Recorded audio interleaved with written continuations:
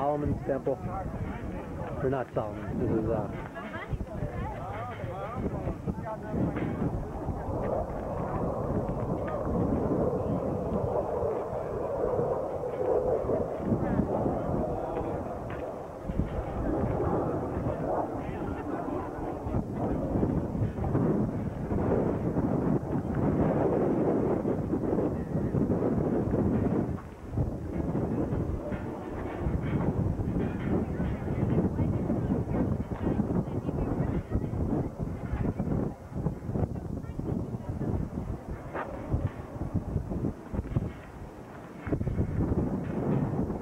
going down, down, down, 175, 180 steps to explore this incredible water system.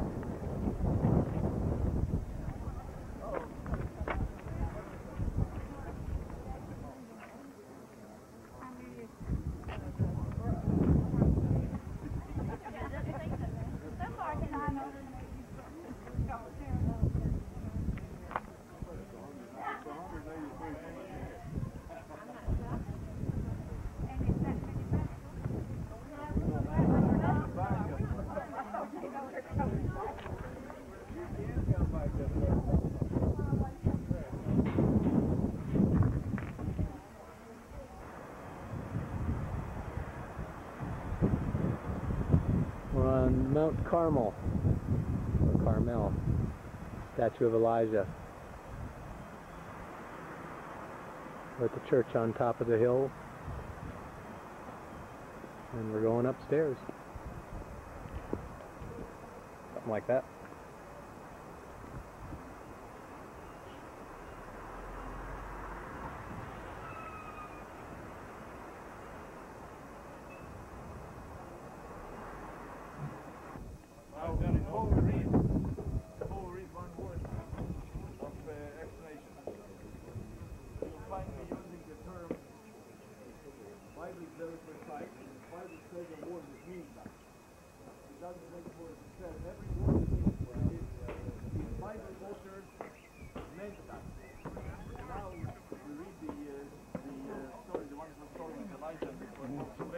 The end, you see that when he won the case, when Elijah got the mighty God, and they all said, nobody is God, he says to the servant, fetch them, so feed them.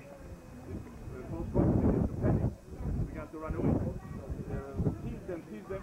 The Bible says, took them down to the Kishon River, and there he slew them. Now, if it was somewhere farther than here, we would have said that it was the eastern side of the mountain somewhere. The fact that it said it took them down to the Kishon River means that it was on the eastern edge. It could have been also down there. But sure, on the east, it took them down. Where's the Kishon River? What he's saying? Look for I'm sure it's picking it up. Something that meanders. You see a shiny thing, looks like a road. See it? It meanders. It goes all the way to the sea.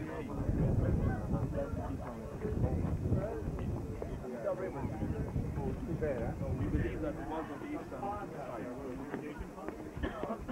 Folks, before I read the story from Elijah, Get your tour we were over there on Megiddo, Mount Megiddo, where that white spot is. You follow the road along to the right of it, you'll see a little hill there. And remember that view we had of Armageddon there, but now think about it from here too. And you begin to get a realization of what an unbelievable valley the valley of Jezreel is. It's a perfect battlefield, if you will, of millions and millions gathering on one place. It's just an unbelievable spot.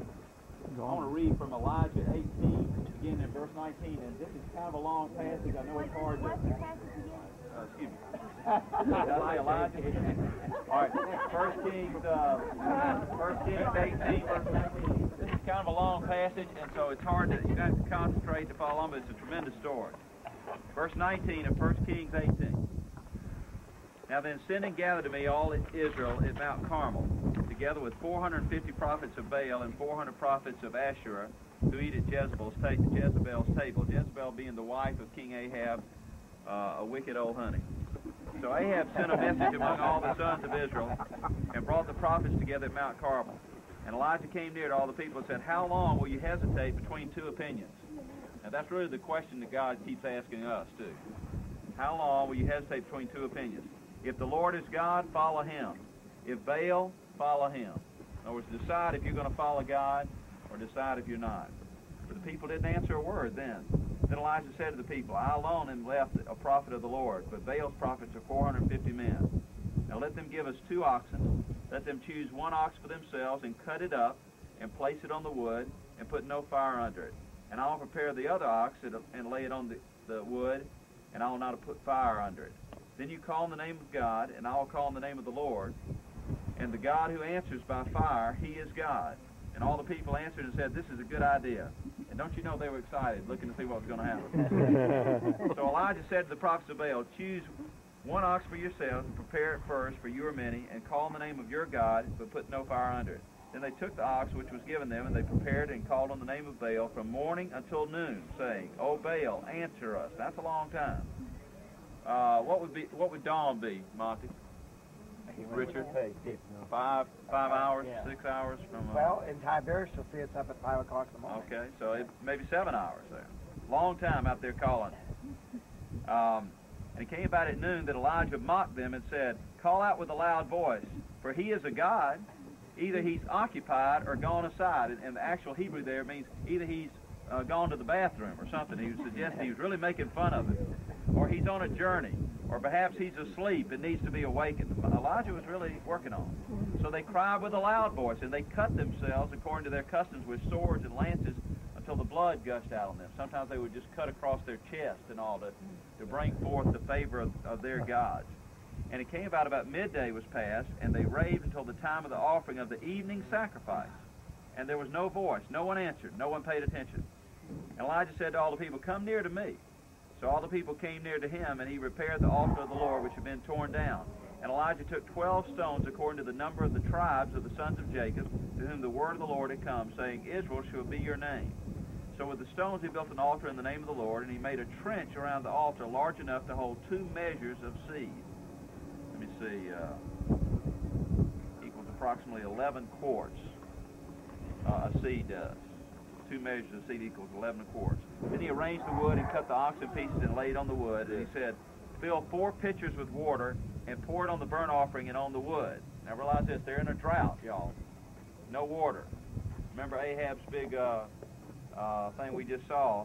So for him to call on them to pour 4 pitchers of water on this big altar, that took a lot of faith for him to do that because there was such a shortage of water. And he said, do it a second time. Do it a second time. And he said, do it a third time. They did it a third time. And the water flowed around the altar, and it also filled the trench with water. And it came about at the time of the offering of the evening sacrifice that Elijah the prophet came near and said, O Lord, the God of Abraham, Isaac, and Israel, today let it be known that thou art God in Israel, and that I am thy servant, and that I have done all these things at thy word. Answer me, O Lord, answer me, that this people may know that thou, O Lord, art God, and that thou hast turned their heart back again. Then fire of the Lord fell, and consumed the burnt offering, and the wood, and the stones, and the dust, and licked up the water that was in the trench. And when all the people saw it, they fell on their faces, and they said, the Lord, he is God. The Lord, he is God. Then Elijah said to them, seize the prophets of Baal. Do not let one of them escape. So they seized them, and Elijah brought them down to the brook of Kishon, that he just showed you, and slew them there. And now Elijah said to Ahab, go up and eat and drink, for there is the sound of the roar of a heavy shower. And Ahab went up to eat and drink, but Elijah went up to the top of Carmel, where we are. And he crouched down on the earth and put his face between his knees. And he said to his servant, go up now, look towards the sea. So he went up and looked and said, there is nothing. He said, go back. Told him this 7 times. And it came about at the 7th time, he said, behold, a cloud as small as a man's hand is coming up from the sea. And he said, go up, say to Ahab, prepare your chariot and go down, so that the heavy shower does not stop you. So it came about in a little while that the sky grew black with clouds and wind, and there was a heavy shower, and Ahab rode and went to Jezreel. Then the hand of the Lord was on Elijah, and he girded up his loins and outran Ahab to Jezreel. So he's a pretty good athlete, too, as well as being a man of God. And in James, if you'll read that later on today, you'll see where he is seen as to show us the power of a man of prayer. Elijah is our example. The power of a praying man availeth much.